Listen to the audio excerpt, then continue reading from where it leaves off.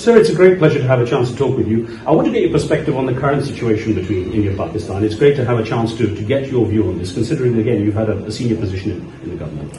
I think the situation has regressed considerably since David Word a couple of years ago.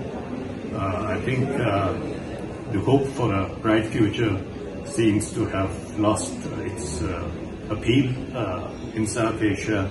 It's a sad situation. Is that at the political level or is it also at the people level, in your opinion? I think it's basically at the political level. I think it is the top leadership that has driven the people in a certain direction, which does not really bode well in terms of amity and cooperation at this point in time. Sir, if you're in a position to change things, what advice would you give to change the direction?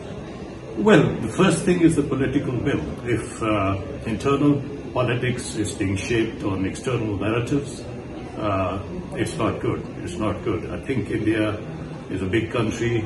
It has great potential. It should not be wasted in squabbles with its neighbors. Thank you, sir. Thank you.